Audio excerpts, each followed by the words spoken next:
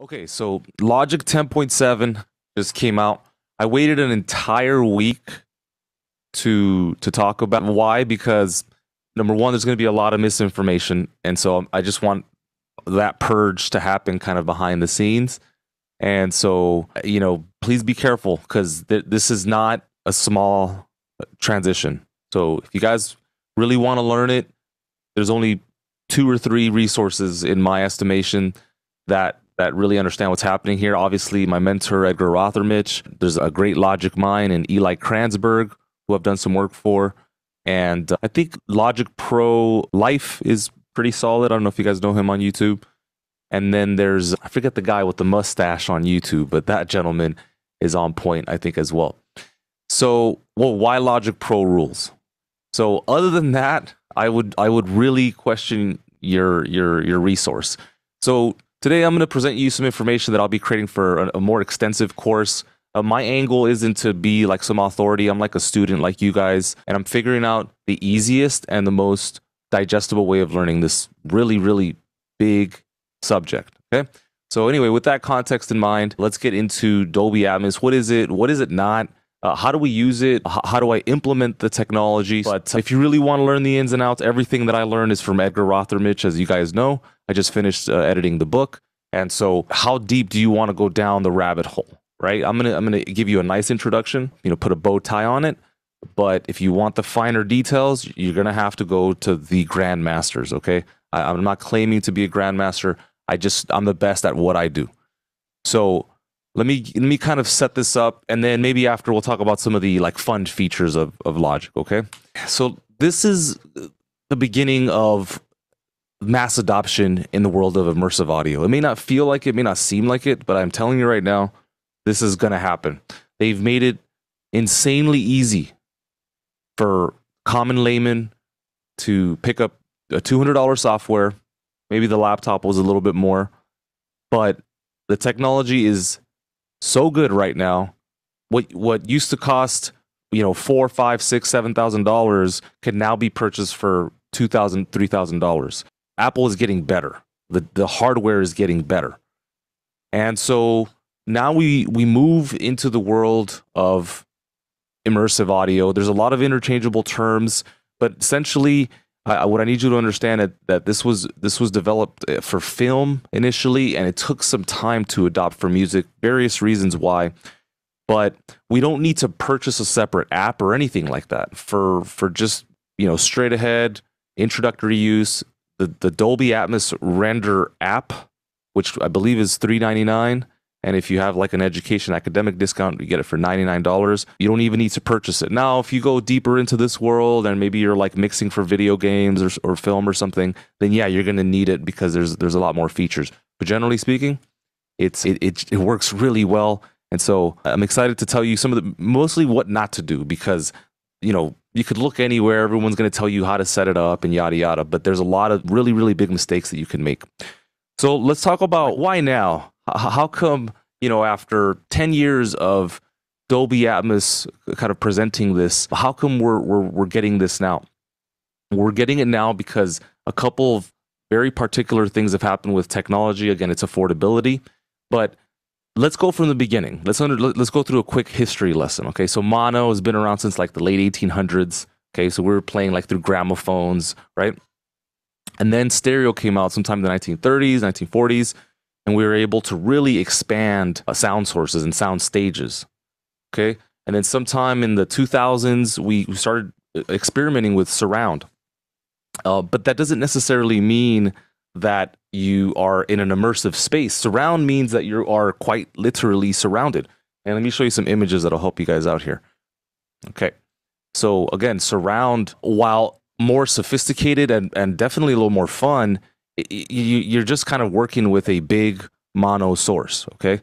But what's happened here in 2021 is that we are now privileged to be able to experience immersive sound.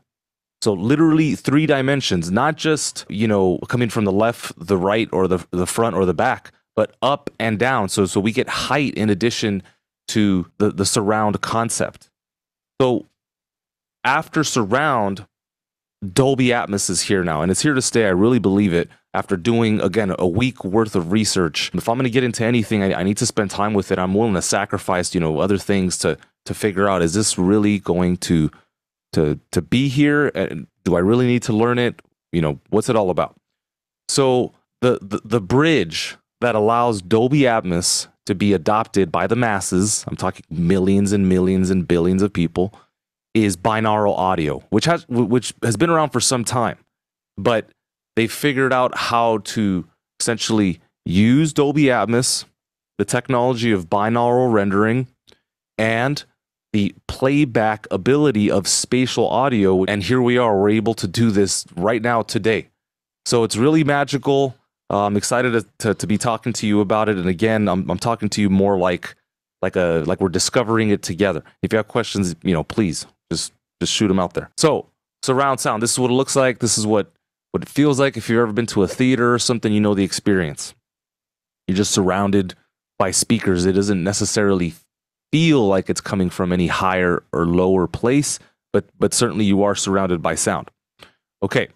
And then at some point, we kind of started, going a little bit deeper. That gave obviously a little bit more depth and life to the theatrical experience, or if you had like a, a nice system at home.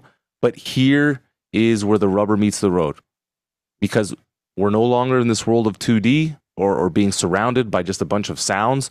Now we have immersive sound, and there's so many contingencies, and I'll do my best to cover it, but it's quite a lot. For example, where am I playing this from? Which service or media service like iTunes or Tidal, what technology are they using for playback? And so there's a lot of little things, and so we're going to try and simplify this to the best of our ability. So, okay, these up here, they use, 5 speakers, 7 speakers. There's no height, okay? And then down here on the right-hand side, and these illustrations are all by Edgar Rothermich, we now have the ability to position sounds and to listen to them in that 3D space, right? And what's wild, back here, I could, like, let's say we have a percussion, okay, like a tambourine. If I wanted to move it, I could only move it to, like, let's say the left or the right middle, right there on the right-hand side, RM, or the right side, right? Like, I could position it on a speaker, but by means of Dolby Atmos, we have 128 channels or positions to play sound. Now, I'm not sure if you're understanding the seismic shift that's occurring here. So some benefits, it's going to be a lot easier to mix. The learning curve will be a little tougher because this is brand new. This just got started. So we're going to get confused. We're going to make some mistakes. But once you actually start mixing, you're not going to try and fit 50 tracks into 2 channels. You're going to have the ability and the flexibility to move and not be concerned about like compression levels, and the dynamics have like increased 10-fold, 20-fold, 30-fold. So this is going to be really interesting to see all the plugins that are going to be created the next couple years, and to watch mixing methodologies, because there is no right or wrong at this time. There are some really good tips though. So okay, before we get into specifics, just 100%, I want to be clear about this. Dolby Atmos and spatial audio are 2 different things. So Dolby Atmos is one format, just like surround is a format. And then we have spatial audio, which is a playback function. So 2 separate technologies. Atmos is a surround sound format, and it can be used convincingly with spatial audio in order to produce, right? Because it's an illusion. We're not really localizing 128 spaces. I mean, we have headphones on. This is how you and I are going to be using this, unless you upgrade to like a crazy studio with 128 speakers, which most people are not. Then we're going to take advantage of the bridge, which is binaural audio. Let's get into like what's going to confuse most people, because I'm mostly interested in the do nots, to be honest, the things that could go wrong.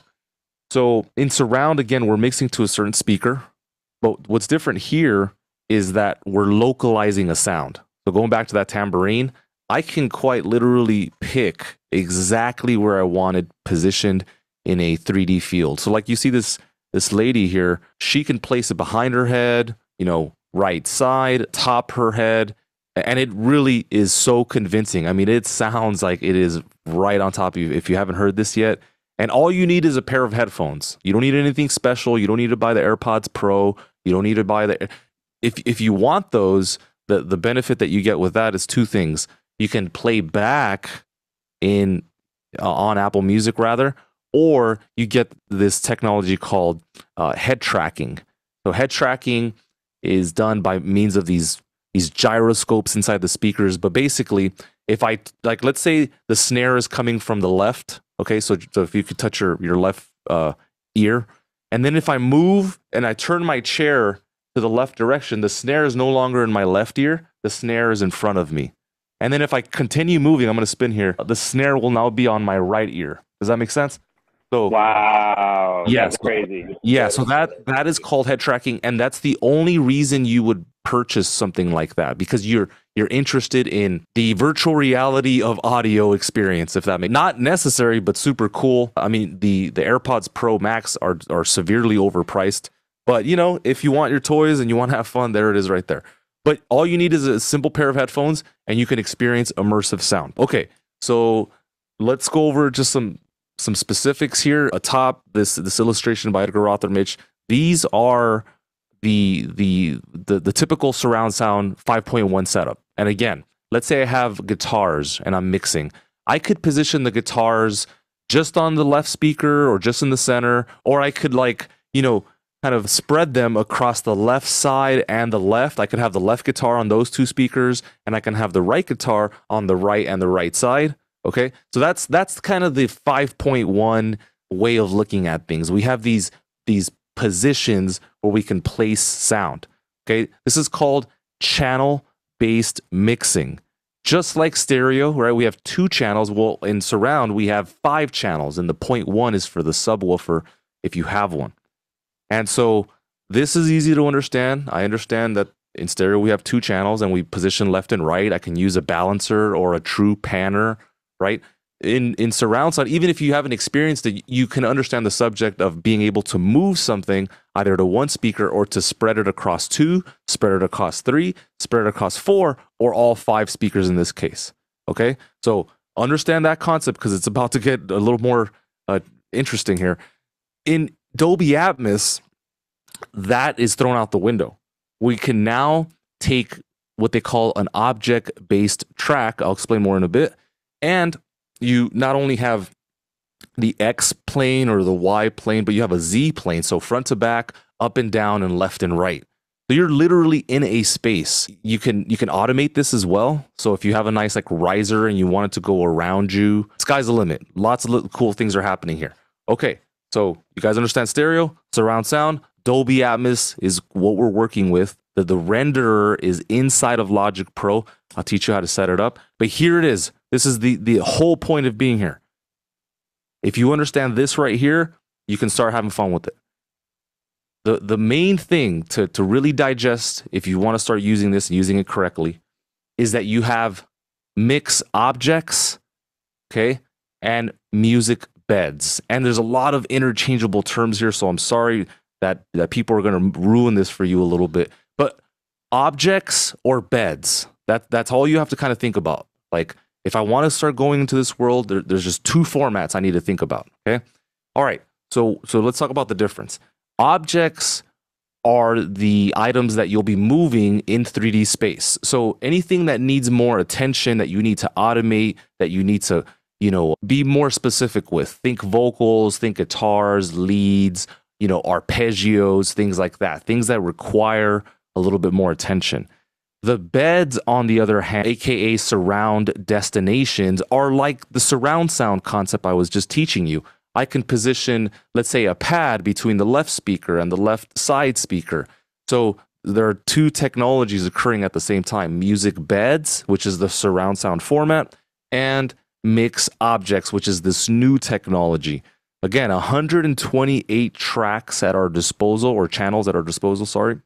And then a couple side notes, the first 10 channels are reserved for music beds. And I'll give you an illustration here in a second. So some of the terminology for bed tracks, you're going to hear the words or the phrases surround tracks, surround bed, audio bed. It is absolutely mortifying how people are butchering the language. Number two, for object tracks, you're going to hear object-based tracks, object tracks, objects, things like that. So just be clear on which one are they talking about. Are they talking the format where I localize the space and I position it exactly where I want to, or the music beds where I position them in a destination, in a surround destination? Let's say the center speaker, the right speaker on the right side. That's where I'm going to have like I don't know. Let me think. Like maybe like some like big synths, you know, playing staccato notes or something like that. And then I'll have the orchestra playing on the center speaker, the left speaker on the left side. So two things to understand. On the left-hand side, we have the surround panner. Again, this is the idea of a bed track, and you can position the sound on the left speaker, the left-right speaker, and the center, or it could just be on one speaker, what have you. So that's the surround panner. And something to keep in mind with surround panners, they work best with low frequency content. So if you have anything that has bass and you want it to reach what's called the LFE, or again, the sub, then you're going to need to use this. So it's just one thing to check off is, does it have low end that I want to utilize? Use the surround panner. And, you know, lead elements, arpeggios that need to dance, pads that you want to position maybe in the back somewhere, that's when you would use the 3D object panner on the right-hand side. So to make this really easy, a surround panner is for bed tracks, and the 3D object panner is for objects, hence the name.